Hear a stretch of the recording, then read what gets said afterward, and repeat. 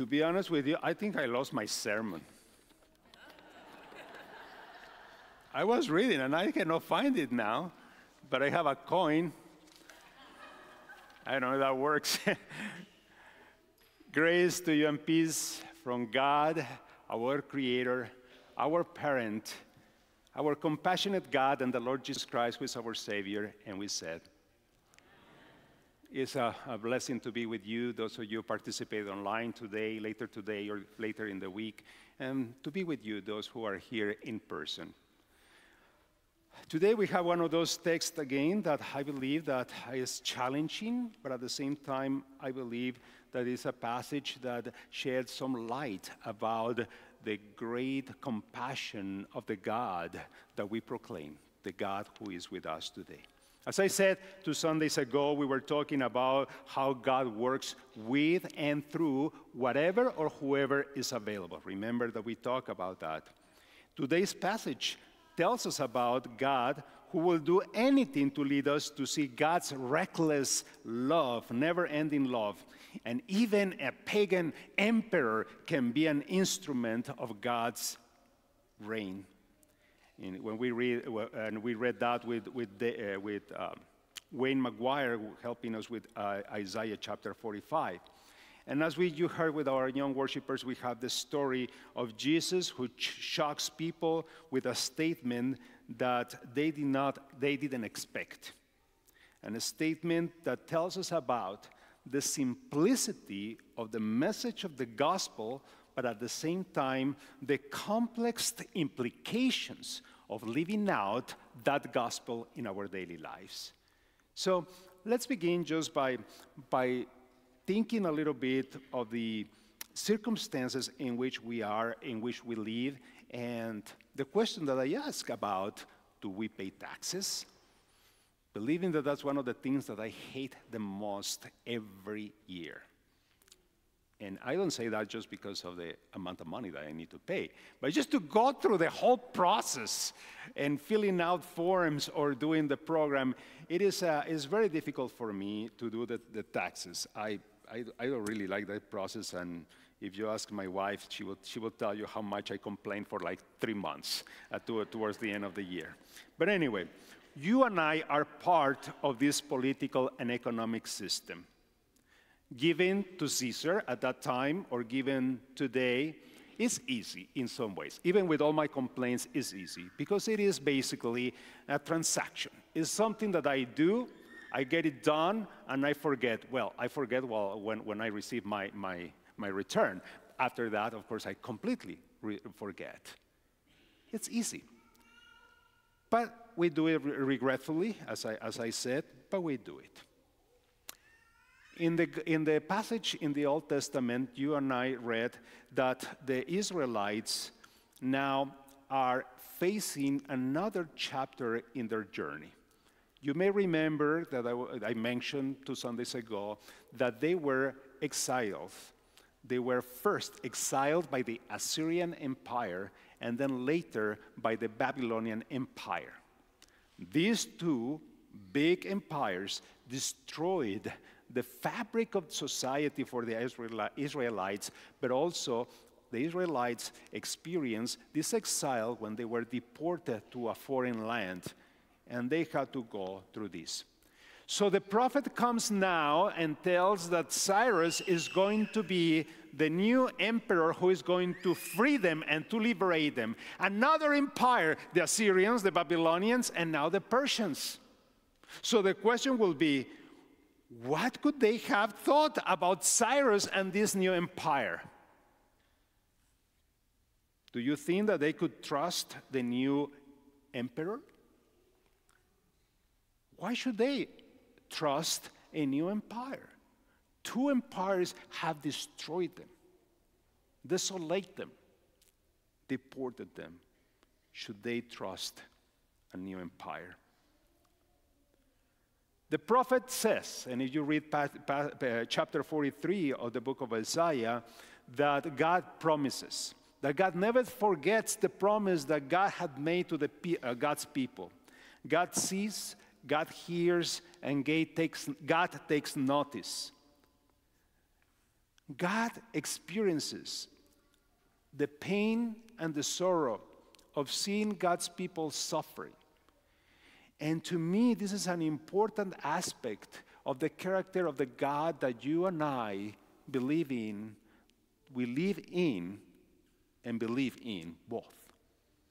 Because this experience of seeing God's people suffering evokes in God's heart an stunning reversal of what was happening, and makes God to act in ways that cause a reversal beyond our understanding, beyond what logically could happen or not in our view as human beings. God's experience in some way shapes the history of these people. God's experience in seeing us changes our stories and our journeys in ways that you sometimes cannot imagine. God is completely, intrinsically part of our lives, part of history. It is a mystery, and at the same time, it's a challenge for us. And yet, God is in our midst. Again, in chapter 45, begins with a reminder of what God, of the charge that God has given to Cyrus. God reminds the emperor what God will do through him to be able to liberate the people of Israel. And in the second part, verses 2 to 7 in chapter 45 of Isaiah, we hear that God not only tells Cyrus what God is going to do through Cyrus, but God reminds Cyrus who God is. And we read like 5 or 6 times that God says, I am. The big I am. The God that never forgets God's promise. God who is moved to compassion. God which shatters the powers of this world. A message that is simple, but also has radical effects in the life of the people of God, in our lives. I am. I am God, the only God here. Besides me, there are no real gods. I am the one who armed you for this work, though you don't even know me. God will work in ways that we cannot imagine, in ways that we cannot understand. So my question was, could the Israelites believe or trust this new emperor that is coming? Should they trust this emperor? We know how it feels when we need to trust our politicians. We know what it feels when we are called to trust those in positions of leadership, of power. Because we know that sometimes they come with promises and they come with also plans that makes us feel that there is hope. And a few days later, we find out that nothing of that was true, or that at the end of the terms, we're in a worse situation. It breaks my heart to hear just last week that $100 billion more have been requested and probably are going to be approved for financing war. Can we trust the authorities? We have lived through one exile during the pandemic. But today, I know that we are living in another exile. A new virus is crushing lives, peoples around the world and around us, crushing the hope of people. And this new virus is the virus of war that is causing the divisions and the use of power and resources to perpetuate suffering in this community and around the world. This new virus of war is causing exile and isolation, abandonment and despair. The empire's power is based on creating this sense of fear and abandonment, exclusion that leads to loneliness, to find a reason to be important or relevant that comes most likely in self-exaltation, as disguised as love. Because in the name of love, now we are dropping also bombs. God is not conformed to the standards of this world, of this empire. God is verb, not a noun that we put where we want it to be.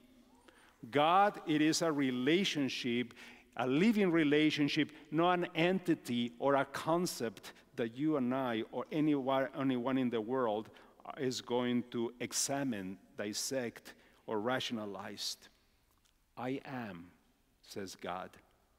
I am who I shall be, which is one of the translations from the possible translations from the Hebrew. A reality that cannot be defined, a mystery that manifests among us in divine compassion. God is alive in the ongoing drama of our journeys, in a covenantal fidelity that cannot be broken by any of our brokenness. God is alive, reversing our logic in order for us, for you and me, to be free.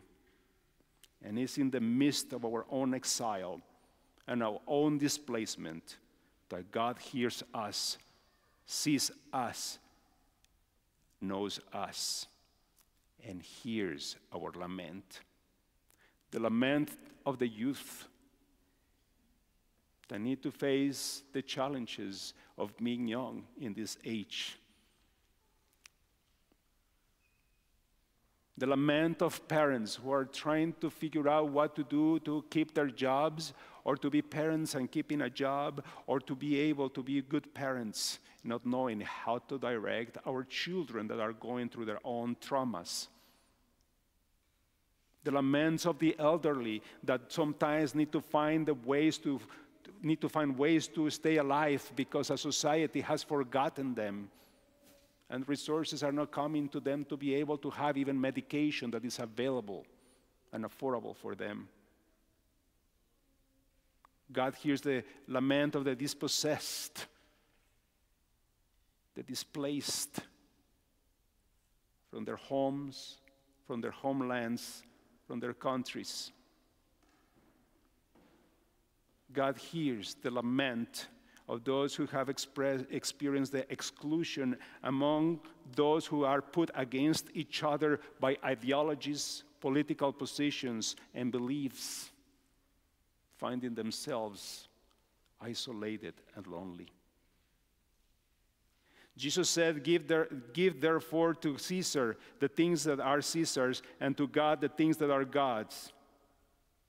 And I believe that, as I said earlier, this is a simple message. I believe that Jesus in this way is reminding us this.